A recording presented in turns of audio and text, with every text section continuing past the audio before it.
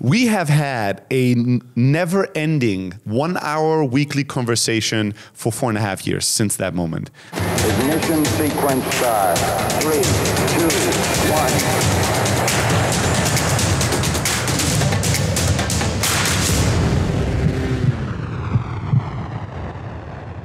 Steli, what's up, my man? My man. Hey, thanks for coming on.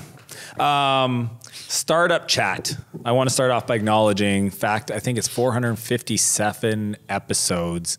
Yeah. Consistency with Heaton. Yes.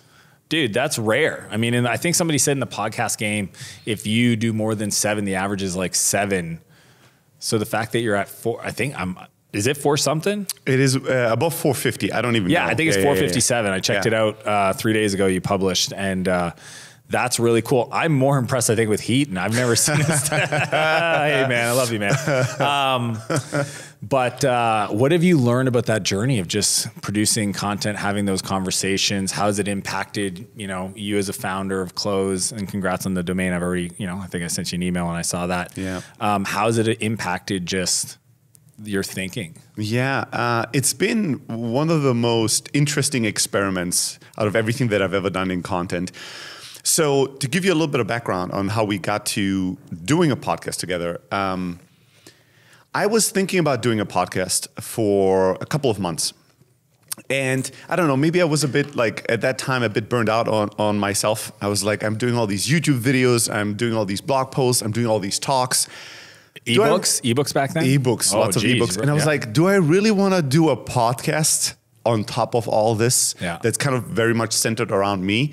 I was like, I'm kind of, no.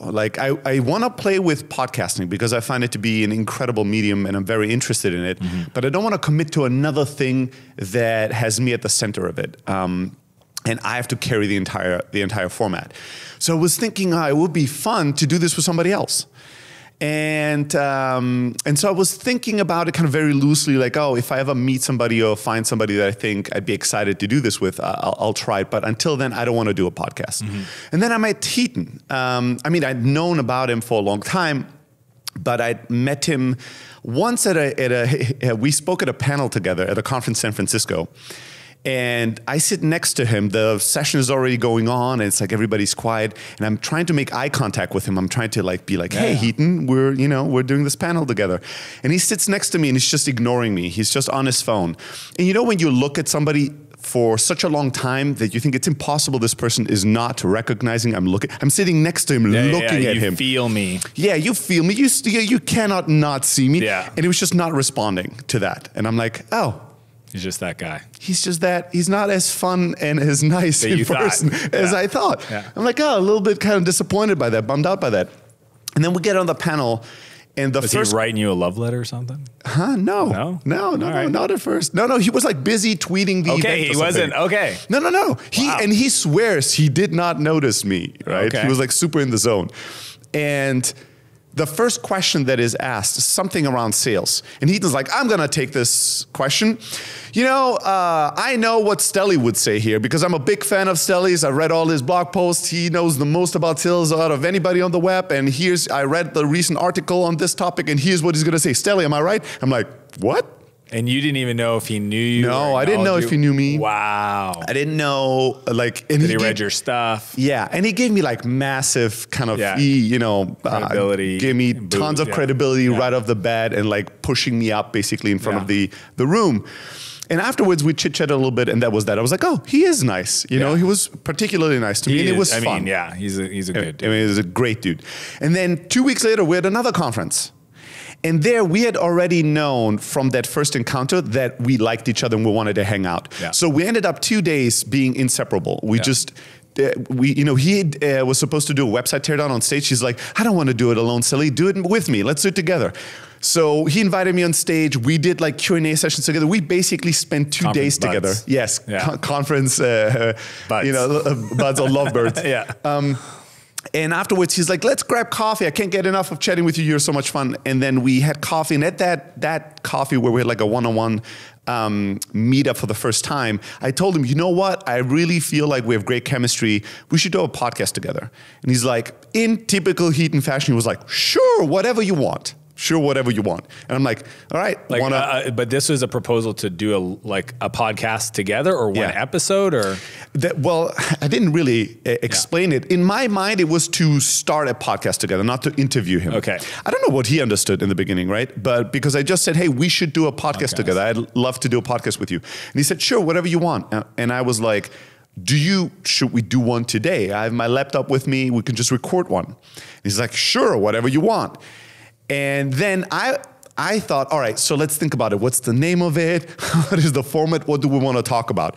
And Heaton stops me and says, well, that should be our first episode. Let's just record and try to figure out what it is we do, what it's called, and why we're doing it, right? And that is the very first episode. Is it the first episode? Yes, it's the very first episode.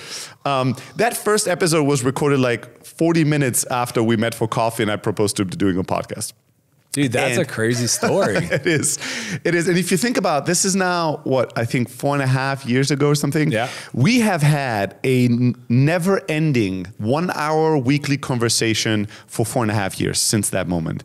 So it's been amazing. And it's been with lots of highs and lows, right? Yeah. I think to summarize the experience in some tidbits for people, so one of the reasons I wanted to do this is because I wanted more heat in my life. I instantly totally agree. This is a guy that I love to talk with. I love to talk to. Yeah. Exactly. I love the way this person thinks. Yeah. He thinks very differently in some ways that I do, but we're very aligned. He's in many one, areas. I've said this to him, many other people. He's one of the few people that I actively seek and am open to the feedback. Like there's very few people that have the permission really to criticize me without being prompted, which Heaton has no problem doing, but definitely can push thinking, right? Yeah. And so without the podcast, we would have seen each other maybe twice in those 4 years, right? We're all busy. So it has become this medium that has turned our kind of loose friendship into a very close friendship, like very, very, very close friends. So that's one personal benefit I've gotten from it. It has helped me. It has provided this incredible sparring partner that's outside my business that really knows me incredibly well, knows my business really well. And when did Close start? We launched Close in January 2013. So that would have been going at the time. Yeah, it was going at the time. Okay. It was maybe the first year, the second year, something along those lines, something between 12 to 18 months or something. And were you producing content prior to that when you were doing more the agency type stuff? We did, when we did Elastic Sales, which was kind of the outsourced sales agency, sales outsourcing. We did content, but it was mostly guest post. Okay. Right. So I would write guest posts for TechCrunch, for Mashable, for all these. There was still blogs. thought leadership. You might have came across that. Yeah. Yeah. And then when we launched Close, we really focused on blogging, and I started really producing a lot of YouTube videos or creating a lot of YouTube videos. We didn't really produce much. Yeah. And he saw most of those stuff. Had like 50 bottles of booze. In the background, yeah. I remember, like, I was like, "Who is this guy?" Just it was like in your condo. To be fair, that was our office apartment. One of my co-founders, it was technical, was really into mixology at the time. Okay, so he was super into bartending, cocktail mix. So this was all his. He set it up in the kitchen. Okay, and for a while he would, like, in the afternoon always experiment with some cocktails and stuff. But everybody was like, all these drinks, all that alcohol, typical sales dude. Yeah. So it stood out, so it helped me, build a very close relationship that hasn't just benefited me in my personal life, but also has helped with the business. Like he's been a de facto advisor of ours, just like I at times am advising him. But we have both the benefit of having lots and lots of distance. We don't have equity or shares or any formal relationship with our companies, but we know each other so well and each other's businesses so well since we've been there from day one. And we always get the behind the scene, like this is what's going on right now with us, that we've been able to be really helpful to each other. On top of that, I think the medium of podcasting, the thing that I love most about it is that it is the most intimate relationship I have with any of my audiences. Yeah. So people, I mean, you know this much more than I do even, but people come up to me at many times at many different areas, especially at conferences and events, but also just in my inbox, sending me emails. People say a lot of nice things to me. I've seen it, man. It's awesome. And it's always great, right? And I always appreciate that. And people tell me the impact I had on their business or how I helped them with something, and that's always incredible. But nobody responds as strongly as the podcast listeners. Because they have literally, some of them have been listening to me and Heaton talk for like years now. Yeah. They've developed real habits around the podcast. Like they always listen to it on the drive somewhere or when they work out. It's anchored into their lives, and it's so intimate because you listen to somebody's voice. Yeah, kind of almost you're not distracted. It's not you hit play on a YouTube video and then go to your email. Even if you listen, I find that even if I watch the same content, so it's a YouTube video of somebody speaking versus me just listening to their voice speaking, because it's much closer, much more intimate, because there's no visual stimulation. You're filling in the blanks in your own mind. It's very personal. Yes. It's almost like having that voice in your own head, right? It's as close as it can be. And so people just respond much stronger. There's a much stronger connection to the podcast audience. And the podcast audience that we have, it's a much smaller audience that we have on our blog. Like we have much larger reach of just pure traffic that gets to our closed blog. Yeah. We get a ton of traffic on that. Yeah. The podcast doesn't get as much, it doesn't have as wide of a reach. But it's much higher quality and much deeper. So the type of people that listen to the podcast always surprises me. Just recently, we were looking to hire a director of marketing. And so I was emailing CMOs and VPs of marketing of like really, really big billion-dollar SaaS companies. Yeah. All people I'd never talked to before, all out of the blue, either cold emailing them or on LinkedIn them and just saying, hey, I'm looking to hire person X. I really admire what you've done in your organization. Can I get 20 minutes to jump on a call, pick your brain? Yeah. And I think we had almost a 90% response rate. And because they knew your name. They knew my name. And I was surprised. More than half of them were like, I'm a huge fan of the podcast. I'm like, really? That's wicked. Yeah. You listen to the podcast? They're like, well, not forever, but I've been listening for a month and two, and I've been recommended it. And it's just like, I really loved everything I heard, and it stuck with me. So the quality of the audience is really, really good. But it's been a roller coaster. Consistency is very tough. So tough, man. I'm 3.5 years every Monday, haven't missed a Monday, won't miss a Monday. I've given myself a 10-year focus. Yeah. It's just, you got to find the time. So you're traveling a lot. It's like, shit, when do we batch this stuff up? When do we get it done? Yeah. It's hard. And for us, for Heaton and I, the first... Because that 1 hour is when you guys shoot 5 episodes, or? We do 1 hour a week. Yeah. We usually is it in person always? Or? No, it's never in person. It's always through... It's always recorded through Zoom now, right? It used to be in person. It was much more fun when I'll tell you, man, you inspired this right here. Because because when you told me that, I think it was last year, maybe at this event, you talked about the intimacy of audio. And I've always ripped my YouTube content and put it as a podcast because people want to consume it, on the go. But then I thought, how would that change if I could get, again, you and Heaton's dynamic, all the smart people I know, and record high quality. I mean, you guys, like, because just that intimacy, if it's there, so we'll see the impact. It's been months, but not years. But yeah, you definitely were a part of this. So that's awesome to hear. Yeah. I think the first year and a half, it was easy. It was effortless. We were just in love, right? We had so much to talk about. So much to talk about. We would not even need, we would jump on the call. And then no prompt, just and Heaton would be like, give me, I would give one topic, he would give a topic, I would give a topic. Yeah. We'd go back and forth, and we'd just be like, how to create good landing pages. All right, let's go, record. That was it. No prep whatsoever. Now that's almost still true to today, but it's changed. The dynamic has changed a lot. So it used to be that we had so much to talk about. We're so excited to hear each other speak, right? Yeah. To hear what we would say. And then I think in year 2, we got into a difficult territory where at times it was really it was tough on us. Built some outlines. We're like, well, what are we going to talk about this week? And then eventually I kind of took over the responsibility to be like, all right, it doesn't work as organically anymore, right? Where he just has a bunch of things he wants to talk about, and I do. So I'm going to be the one that's responsible to have topics on the docket. If we want to do something else, we do something else. As you're reading some, you can just add something to the list. Yeah, and then we created a spreadsheet, and I would just literally, like the day before, I would just put in 3, 4, 5 things, because I always follow him on Twitter. I have so many things I talk about. I would just keep it in mind and always like add topics, and then we would just pick a couple of them. Sure. And again, we just go. Yeah. And that's still true to today. Yeah. So we don't do prep, but I make sure that we have at least 4 topics in a spreadsheet to talk about the day off. When did you move to the Valley?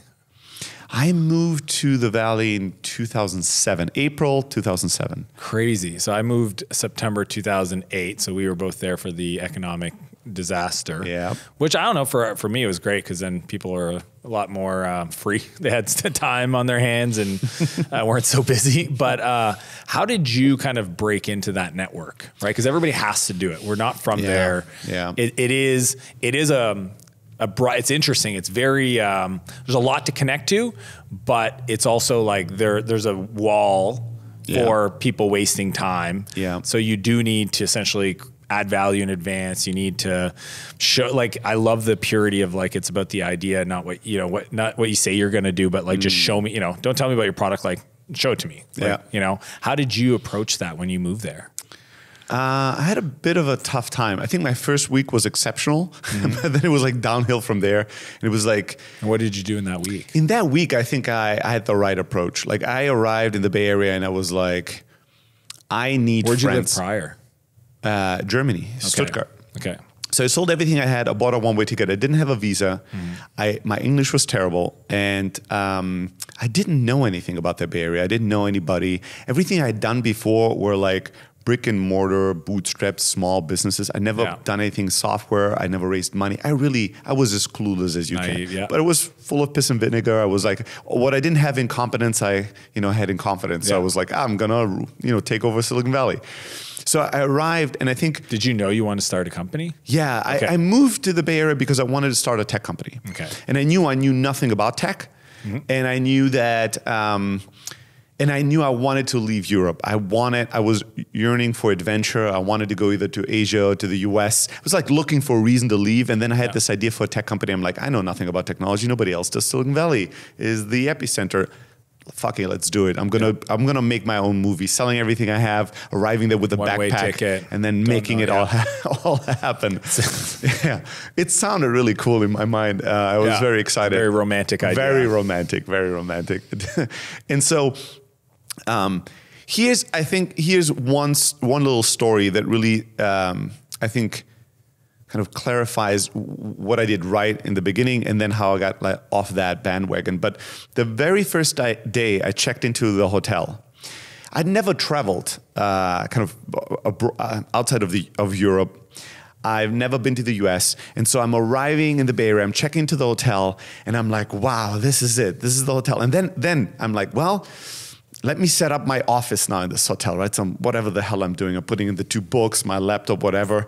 And then I sit there and go, there's jet lag, I heard. So maybe today I'll just chill here. Right? Let me just chill in this hotel room. It seems to be safe. Who knows, maybe I get tired. You didn't even know what jet lag was. I didn't know how it felt. Yeah. How's it going to feel? When's it going to hit me? I didn't know. Right? Sounds cute. But, I was like, oh, let me see. And then there was a voice in my head, thankfully, that was like, what the hell are you talking about? Like, you're here now. It's 1 p.m. Get the hell out of this room. Like nothing good will happen in this hotel room, right? Go somewhere, meet somebody. You need friends, right? And so I go online, I go on like meetup.com or something, and I'm like, what events are happening today in San Francisco and Bay Area? And I see there's a geek dinner or something like that. And I go, all right, I'll go there. There's legit stuff going every night there. Every night. So I go to this geek dinner and I just sit down at this table, and left next to me is Dave McClure, who didn't want to have anything to do with me or talk to me, understandably. That's interesting. It was on Eventbrite. Was it one of his like Finance for Founder? No, it wouldn't even been around that. No, I think it was literally called geek dinner or something. And it was like a group of 40 people random. Like I would say there were like 5 or 6 and really. He just made it available public to anybody. Yeah. Well, you know what? Back then I cold called Dave because his email, his phone number. It was not his event. I don't even think it was his event. No. Okay, it wasn't the Geeks on the Plane. I don't know who was organizing it. Got it. But there was Robert Scoble, there was Dave McClure, and there was maybe 1 or 2 other big shots. And then there's a bunch of randoms. And had you been reading like TechCrunch and like knew who Scoble was? I knew who Scoble was. That's so cool, here's the story. dude. Here's the story. Okay. So I try to, I'm literally like, I need to network, right? This is my thinking. I'm like, this Dave, I didn't know who Dave McClure was. Okay. I was like, this guy is showing some demo to some other guy. And I'm trying to lean over and be like, hey, can I also check this out? And Dave is like, no. And he's continuing his conversation. I'm like, okay, that didn't work. And then I talked to some other guy on the right and he was really nice to me. And like, we were chit-chatting. And eventually, I'm telling that guy to the right next to me that this is my first day in the US, sold everything I had, bought a one-way ticket, don't know anybody. And he's like, oh my God, that's such a cool story, I love it. And he's like, Robert, come over here. And so Scoble comes over and he's like, this dude, first day, doesn't know anybody, yada, yada, yada, has a big dream, came to the US. And Robert's like, oh my God, that's incredible. Chit-chats with me a little bit and goes, all right, what are you doing tomorrow? I'm like, I don't know, I don't have any plans. He's like, give me a call. I'm like, where, can I get your phone number? And he's like, he got offended, I think, for a mini second there. He's like, it's on my blog. My phone number is on my blog. Just call me. I'm like, oh, okay. Next day I'm calling him and I'm sweating. I'm super nervous. I don't know exactly what his plans are for me. So I'm like, hey, Mr. Robert Scoble, you met me yesterday at this dinner. You told me to call you. This is the call. And he's like, oh, cool. Which hotel are you staying at? I'm like, Hotel California in Palo Alto. He's like, oh, I know where that is. I'm going to be there in 10 minutes. I'm like, okay, goodbye, Mr. Scoble. I hang up. I'm like, okay. So he comes, picks me up. We go to this coffee shop. We buy some coffee, we sit down, and he's like, all right, so tell me about you. And I start talking. He's like, no, wait. He goes back to his car and he brings out, this is pre-iPhone, just to date people's minds, puts together a massive camera setup, mics me up and is like, all right, let's go. And he proceeds to interview me for an hour.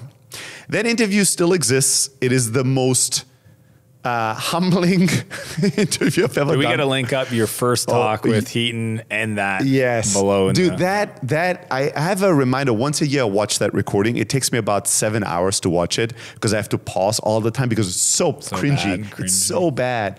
I look so dumb in that video. But it's a really good reminder. It's a very good reminder. That's not long. I mean, 12 years. I mean, yeah, that's not that long ago. You've done a lot. It helps me because at times, and you know how this is, when you get overwhelmed with requests of your time and help, I do get judgy of people. And sometimes when people approach me with a pitch that seems, not that thought through, or when they talk to me in a way that doesn't seem like they have their shit together, I judge them, right? I do judge people. Yeah, well, you gotta protect your time. Yeah, but that video puts things in perspective and makes me go, well, I started somewhere, right? And that was not that great of a place. Anyway, so he interviews me for an hour.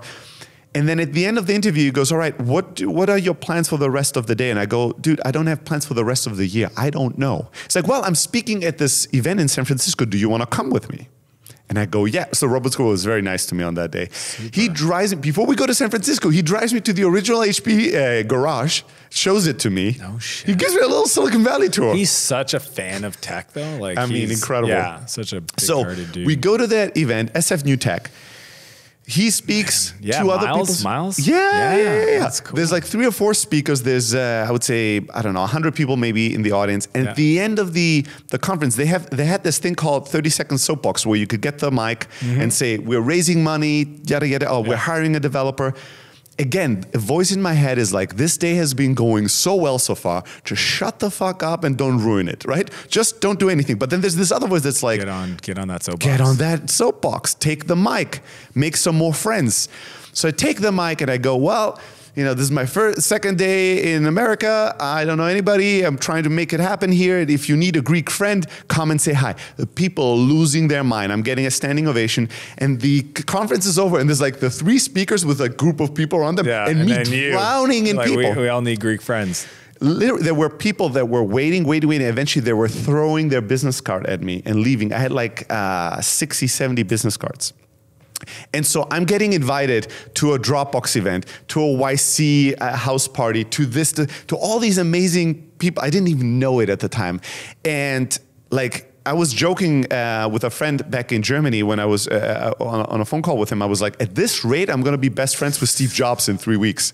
Didn't happen. Well, I'm like, I feel bad for anybody thinking they could easily replicate all this magic. No. And I couldn't even sustain it. Like the first 2 weeks were like incredible. Yeah.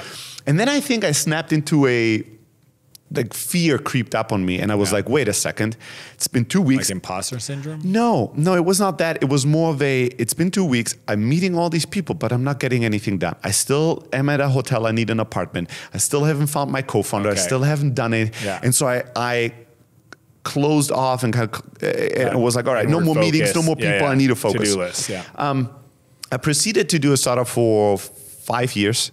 That was a soul-crushing failure and defeat. It didn't work out. And what was that one? It was called Super Cool School. Okay. That's the name. It was an online education platform. It was kind of like Web 2.0 era. Wikipedia is like the library of the world. YouTube is the TV network of the world. So I was like, I want to create a place where people can teach and study from each other for free and kind of create a different paradigm for educational learning. Cool. Like a free Udemy. Yes. Okay. But so it was very early, and I did not know anything about anything, right? So I proceeded to make all the mistakes in the book. I made them all 100 times. I had a very difficult time. I think I learned very slowly in those years. How many co-founders did you go through?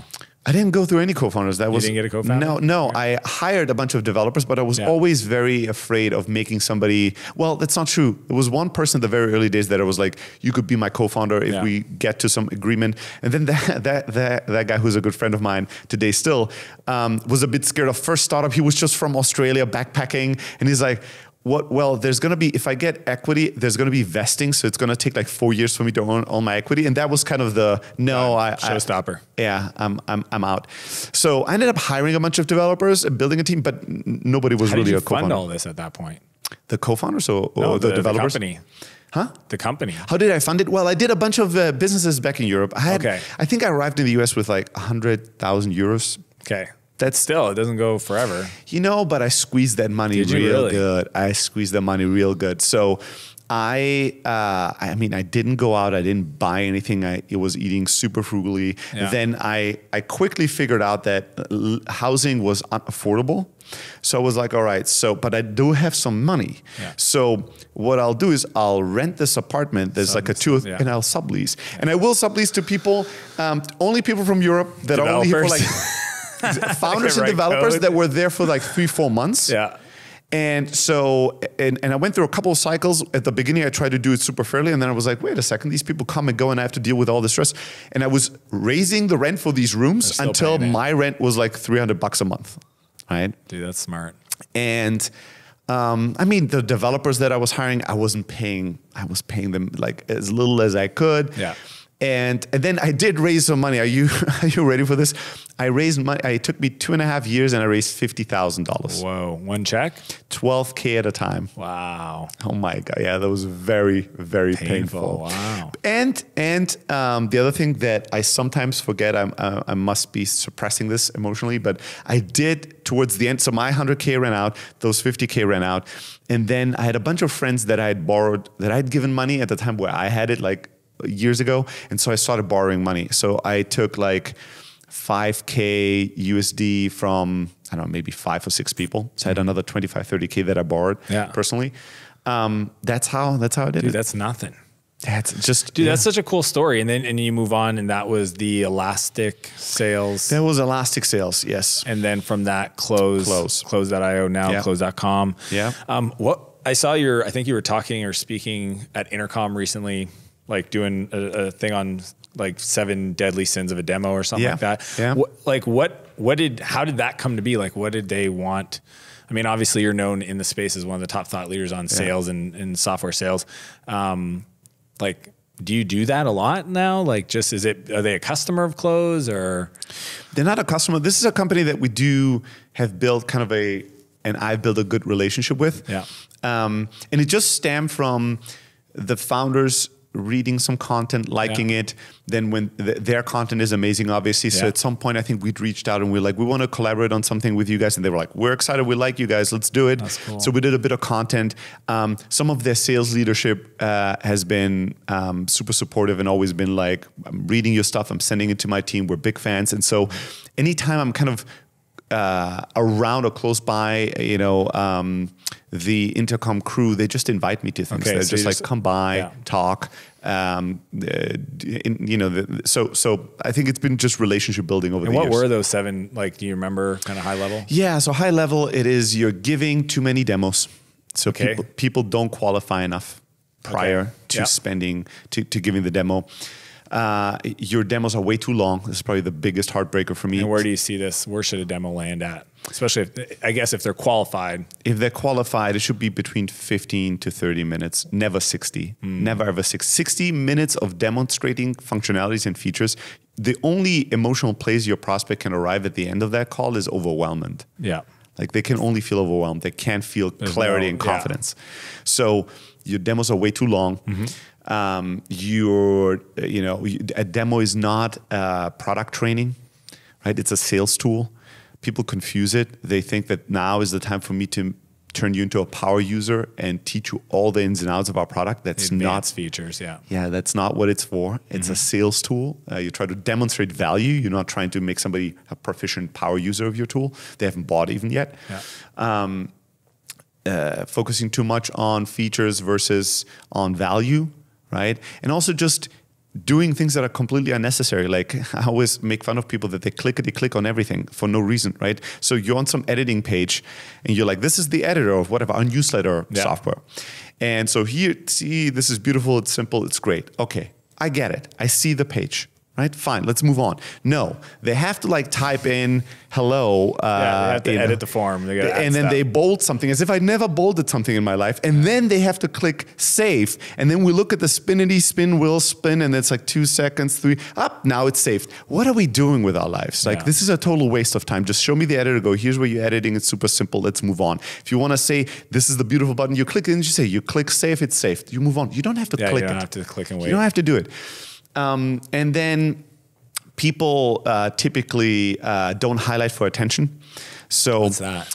That is the fact that we think that just because we talk, other people give us their full attention and listen to everything we say, which they don't. Yeah. So if there is an especially important part in your demo, if there's something that you truly believe they absolutely must see, highlight it. Okay. Say it. Say, this is the most important part I'll show you.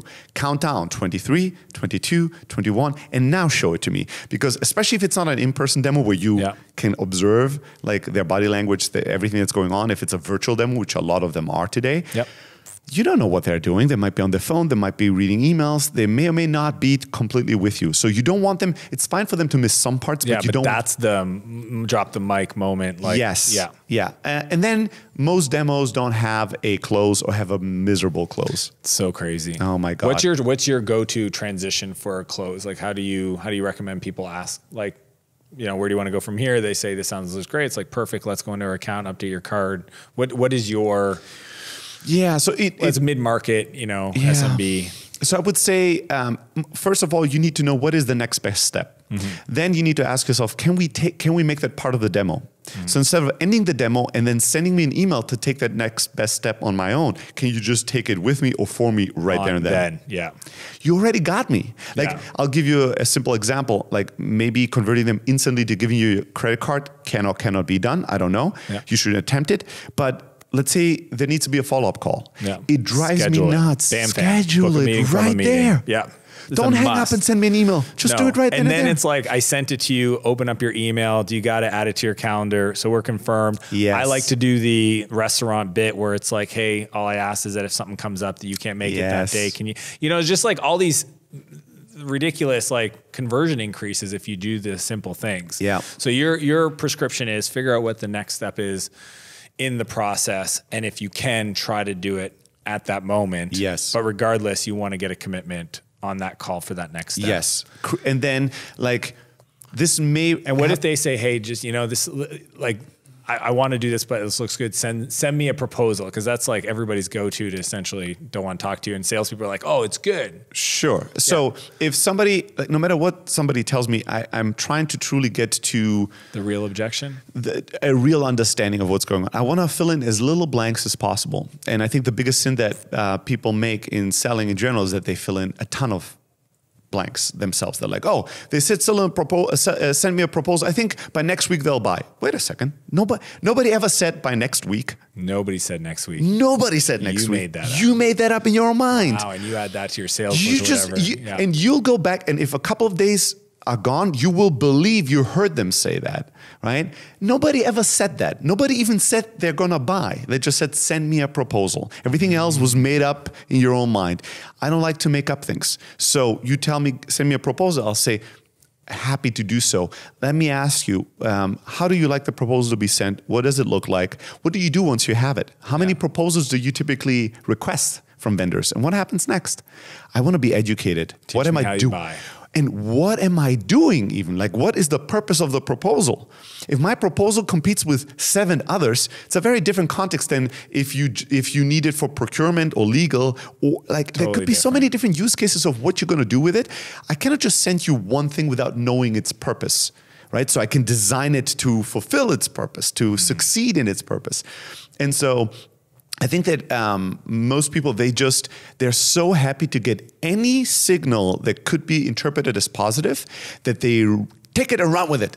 Like, why ruin the person said proposal? Yeah. Why ruin this beautiful moment by asking you more questions? Yeah. Well, you want to ruin the beautiful moment because you don't know if it's a moment, and it's surely not beautiful, because a proposal in and of itself doesn't mean anything. So is that number 6 on how to ask for the close? That's the last point. That was the last one. That's the last point. And when you work with sales teams in the past, or your own sales team, what kind of impact do you see if you can just like get them to do that, these elements? Well, you find that, all numbers go up, because if you only give demos to people that are highly qualified, right, the use of your time is going to go up and your closing rate is going to go up. Because, if you're demoing, if you do, 50 out of 100 demos a week to design students in Australia that are looking at software tools. Yeah. They're doing a research project. It doesn't matter how good you are in selling or how great your tool is. These people cannot buy. Yeah. So why are you spending 50 hours of your week giving, or whatever it is, giving demos to people that could never buy or should never buy because it's not the right fit? Or you take a demo that's going an hour and 15 down to 30. Yes. You're increasing your capacity. You're doubling the amount of demos you can give, or you're shortening the time. Is that even true on an enterprise? What would you do? Just chunk it down? You chunk it down. Yeah. You chunk it down. Yeah. Again, there's no scenario. I love that. There's nothing that's going to end up except for confusion or overwhelm. Yeah. There's nobody can listen to another person demonstrating features and functionalities in a product, any product, for 60 minutes straight and feel light, clear, confident, and ready to take action. The right decision. Nobody. They're going to go, wow, I'm not sure if we're ready for that. They're going to be like, wow, I got a lot of information. Yeah. I appreciate it. I need to take time to digest this. Yeah. Which is not what the goal of your demo is. Not let's overwhelm these poor souls so much that they feel like, whoa, I need weeks to like digest all this. This is not going to get you closer to the outcome that you want. And then close is core value prop, and it may have expanded, but in the original days it was the calling aspect of it. Yeah, so communication and productivity is still kind of a number one, the reason why we win when we compete with other CRMs. Yeah. We started by innovating in some unique ways that now a lot of companies have copied. The first thing was that we're the first CRM to have VoIP out of the box, so you can make and receive calls within the system. Okay. Then we were the first ones to do two-way email sync, so you would just put in your email credentials. Were the first ones to do that? First ones to do that. And like to do that long ago? Yeah, well, 2013. Wow. Yeah. And it was like historical. So you would put before that, you'd have to grab the emails and put it in. You would have to forward emails. Okay, yes. The BCC. That was the best that they had, BCC or forward. Yeah, and for us, we would just automatically grab it. We could also historically, so you put in a lead and an email, and boom, now all the emails that you had back and forth historically were in our system. And we were the first ones to do text messages right out of the box in the CRM. So reducing data entry. Yes. Yeah. And increasing productivity, right? And we were, I think, the first ones to really think of a CRM as a communication tool, not as a pure database. Yeah. Interesting. And then the journey of growing that to now, I think 30 some people all over the world. And are you guys bootstrapped? Yes and no. So we're 40 people, 14 different countries. 40 people now. Wow. Close is self-funded and is like customer funded, so bootstrapped, but the company isn't. And so what I mean by that is we went through Y Combinator. Okay. We raised a seed round that was for a completely different idea. Then we spent half of that money for that idea that didn't work out. We pivoted to Elastic Sales. We ran out of that money and Elastic turned a profit, and then we launched Close. Got it. Now, most of these investors that invested in us, that was a convertible debt round. Some of them converted, some of them haven't converted yet. So we're kind of in this unique spot where we did have some investors and we have some investors on the board, but at the same time, the business was really bootstrapped.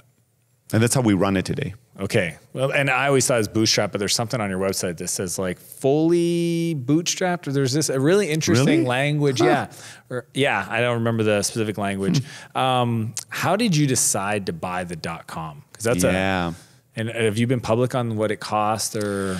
We've not been public on what it cost, but it's six figures. It's a one-word closed.com. Yeah, it's expensive. Yeah. Not as expensive as it could have been. It's only six figures. I thought it would have been seven. Now, the first time we tried to buy the domain was 6 years ago. Yeah. And at that point, the owner quoted us a seven-figure number. Sure. And so he didn't have 7 figures at that point. So we're like, well, let's just stay friends and see what happens. So basically, once every quarter, I would check in on him. And at first, he was doing his own startup using that domain. That didn't work out. Then he was an investor in a startup that had a similar name. He's like, I'm probably going to give it to those guys.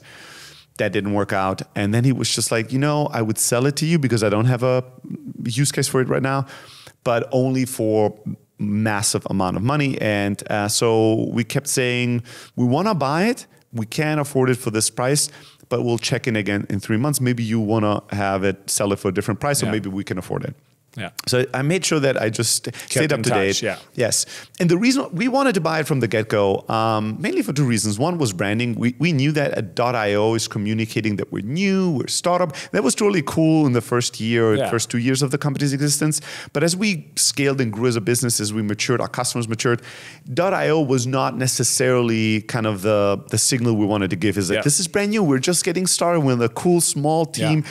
Because that's not true. Yeah. So we wanted to have the branding impact of a .com, and you can't really trademark Close as a name. So we knew that it would be really bad if a competitor bought it, right? And we had some competitors that had played around with using Close in product names to rank against us in search and all that. So we're like kind of wary of it. And so a year and a half, like last year at some point, we came very close to buying that domain. Very, very close. I mean, it was a final signature that was missing. And I don't know what it was. In the final moment, one of my 2 co-founders and I decided, you know what? It's been so many years we've been talking to the owner, and now he's ready to sell, and he's ready to sell for a much better price than he originally told us. Maybe we step back and we wait for a little bit longer. He hasn't sold it in 4 years, right? So, and he seems very motivated now. Let's just step back and wait another 3-4 months. Wow, that's ballsy, man. Yeah. And so we stepped back out of it. Did you ask him if there was like a life event that went on that got him to? No, I don't think I asked at that time. It's a good question, but I didn't. Yeah. And I think 4 months, 5 months later, he approached us again.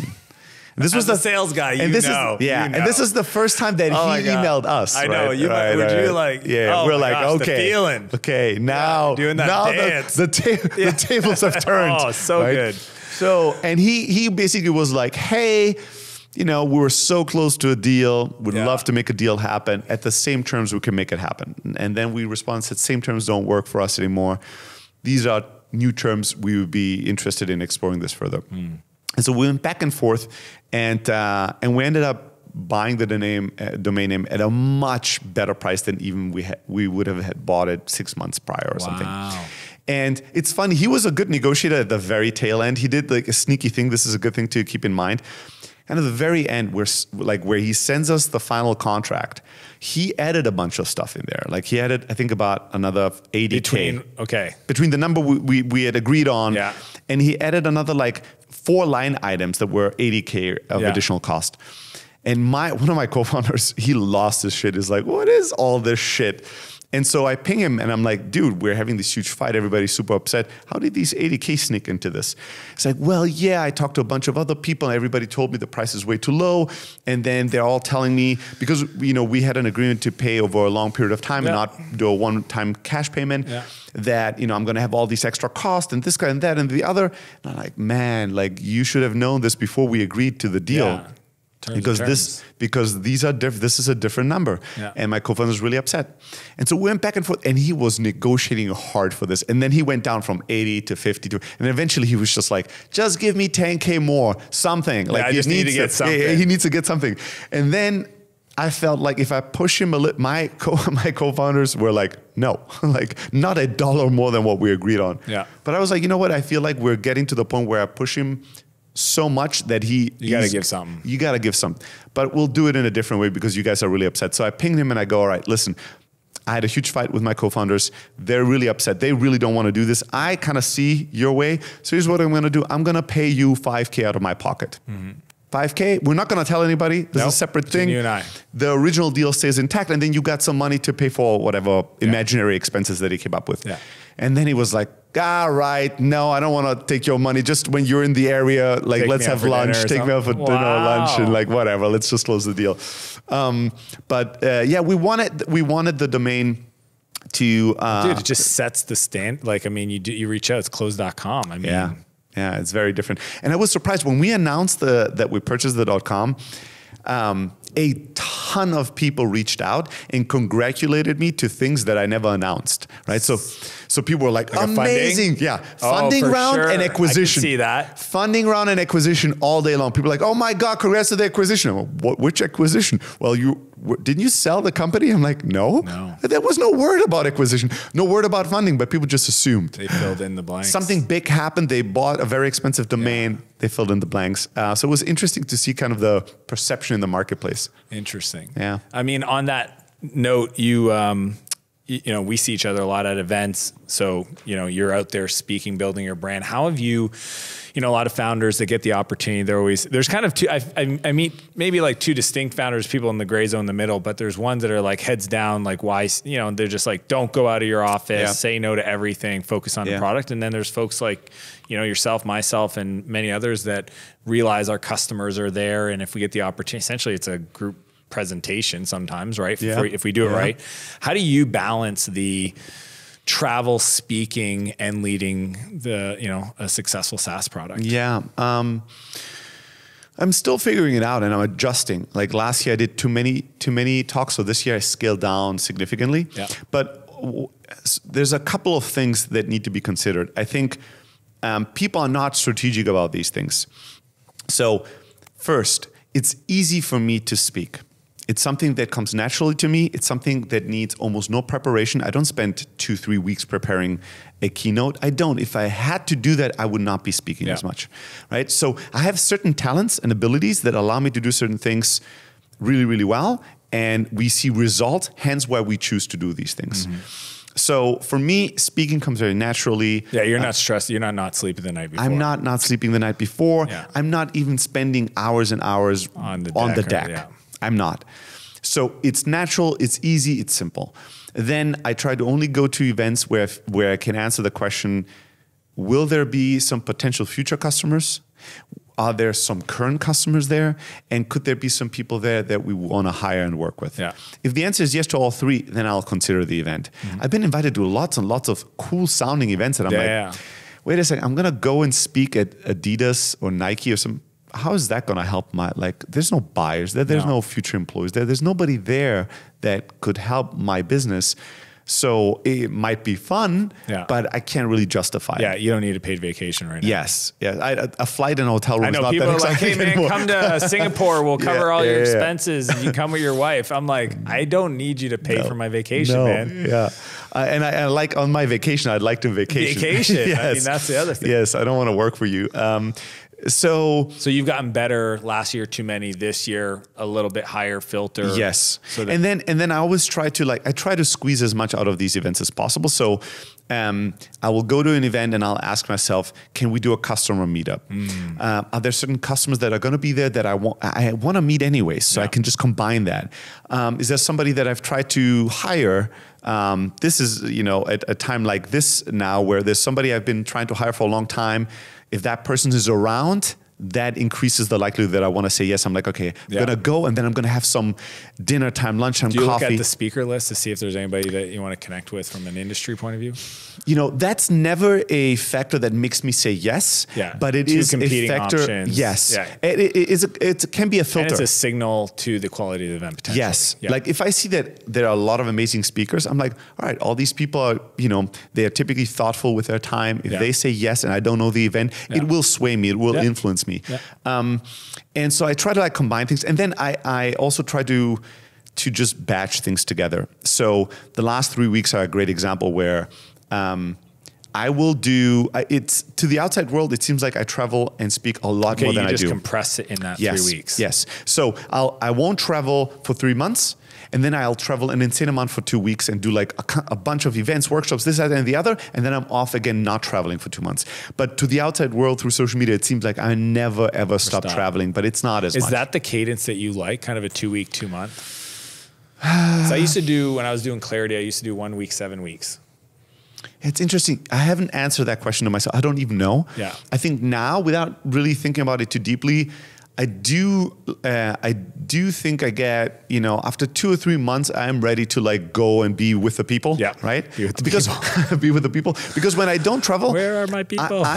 People are always surprised. People that know me really well, they know this, but new people that meet me and get to know me better, they're always surprised that when at home, I'm actually not that social. Yeah.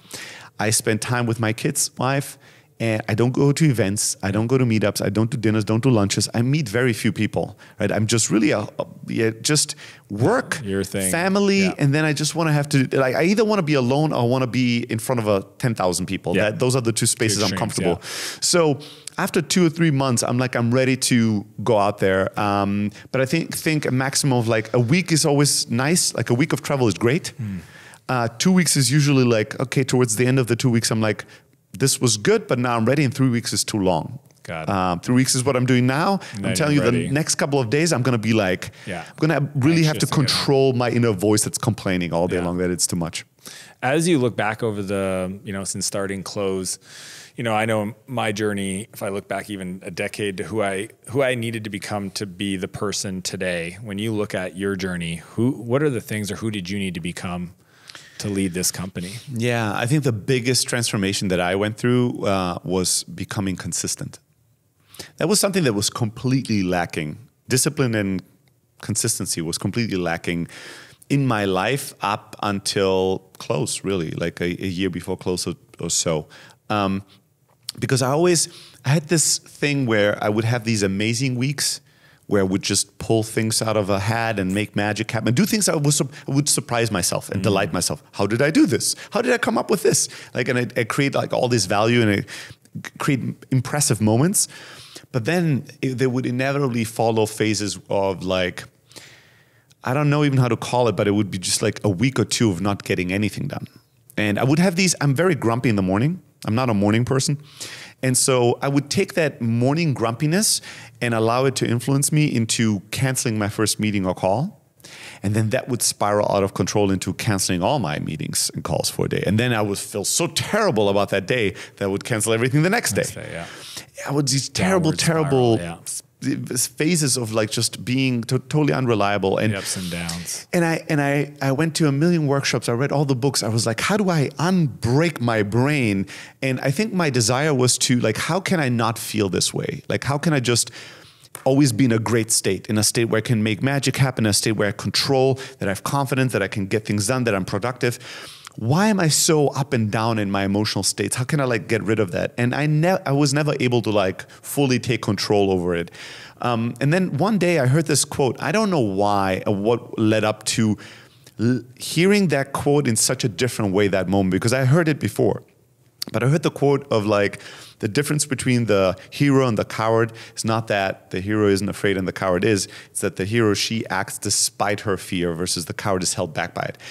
And I heard that and something clicked in me. And I went, wait a second.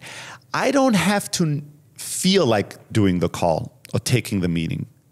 I can do things while not feeling like them. I can do it despite feeling whatever the way I feel. And then I developed this internal mantra where anytime I was like, I really don't want to do this, I would go like, despite. Just do it anyways. Who cares? Well, but I'm going to do a really bad job and I'm going to feel terrible. Do it feeling terrible. Do it feeling terrible. And I started doing things feeling terrible, and then I felt great because I did them. And my emotions were not running my life. I was running my emotions. And these bad moments in the morning were turned into my best days. And that really, that switch transformed my life completely. And it's the only reason why I'm able to run the business I run today and have the impact I have today, something I was never able to do before. I did well. To the outside world, still people felt I did well, but I was so in an inner war with myself and turmoil because I could never look in the mirror and be like, I'm doing my best. Yeah. I would always look in the mirror and going, I knew I'm not doing my best. And I can't keep the word to myself or to others. I'm going to have to feel like keeping my word. And that switch changed everything. Just literally everything I was able to do since that changed in my life was day and night. So that kind of was the most impactful change I had to go through to be able to run Close. That's huge, man. Where do people find you online? What's the best channel that you like to communicate? Yeah, so people can always reach out to me directly, steli@close.com, at Steli on Twitter. Instagram, Steli Efti, I think. Yeah. And then, if you like podcasts and you haven't listened to the Startup Chat, go to thestartupchat.com. You can find the feed there and subscribe to it and listen to me twice a week. Dude, I just want to let you know how much I appreciate the fact that you've shared so much over the years, everything you've learned, not only with Heaton, but even with the YouTube videos. I mean, you've taught a lot of non-sales oriented founders to sell in a way that's not schemy. And I think it's a rarity, even though we see a lot of these creators, the fact that you've been doing it so long and consistently is a huge, it's incredible. So thank you so much for that. Thank you. Appreciate you, man. My man. Thanks for watching this episode of Escape Velocity. Be sure to like and subscribe and leave a comment with your biggest insight from our conversation. Be sure to check out the next episode.